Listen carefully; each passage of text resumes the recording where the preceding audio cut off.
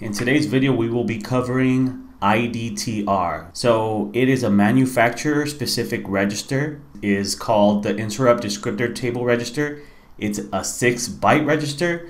The top 4 bytes contain the base address of the IDT, which we'll find out what that is in a moment. And the bottom 2 bytes store the table limit. So the IDT, what is it? It stands for the Interrupt Descriptor Table. It is an array of 256 8-byte entries. Each entry contains a pointer to an interrupt handler, a segment selector, and an offset. So SIDT is an assembly instruction. It stores the IDT to a location. So over here I have this assembly code, and right here I'm just saving the previous base frame pointer. I'm establishing a new stack frame. I'm adding 8 bytes to the stack. I'm using the SIDT instruction, and I'm storing the IDT at a location on the stack, which is EBP -8, which is the 8 we just subtracted ESP by. We're storing the bottom 2 bytes in EAX, and this is the SIDT, well, the IDT. And this pretty much just prints the value, and it's gonna get printed in hex and in decimal format. The next print we're gonna see is the mid 2 bytes, and we're storing that in EAX, and we're printing that value. Next, we're storing the top 2 bytes in EAX, and we're printing that value. And then my final print is the complete base address. It's being stored in EAX and it's being printed. I'm going to open up the command prompt, and we can see the bottom 2 values, the mid value and the top value, and we can see the base address all together. And if we run it again, we can see that it's changing. And the reason for that is because each processor has its own IDT, hence its own IDTR. On Windows XP Core 0, the IDT base address is this value here. And to prove that, I'm going to go ahead and run a VirtualBox. I'm going to run the same program.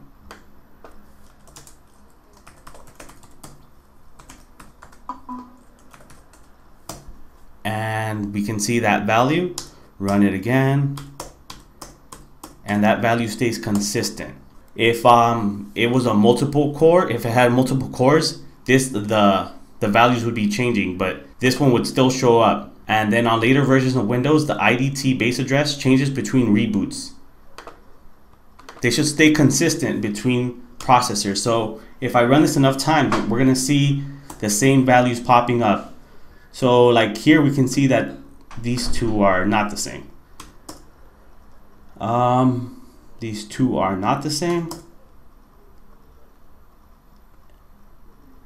And it looks like this is the same as our first run. 441F9, 441F9, 0C0. So let's run it in a debugger to see exactly what's going on. So here we go, saving the previous base frame pointer, establishing a new stack frame, subtracting the stack by 8 bytes, and we can see the 8 bytes added on the stack over here.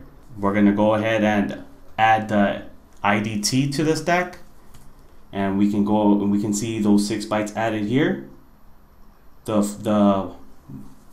bottom 2 bytes are unaffected, and the reason for it is to keep it aligned properly. So here we are loading the bottom 2 bytes in EAX, pushing the value, pushing our format string, calling printf, and we're clearing our variables off the stack. We're loading the mid 2 bytes into EAX. We're pushing that value, calling the format string, printing it, again clearing the stack, and we're doing the same for the top 2 bytes.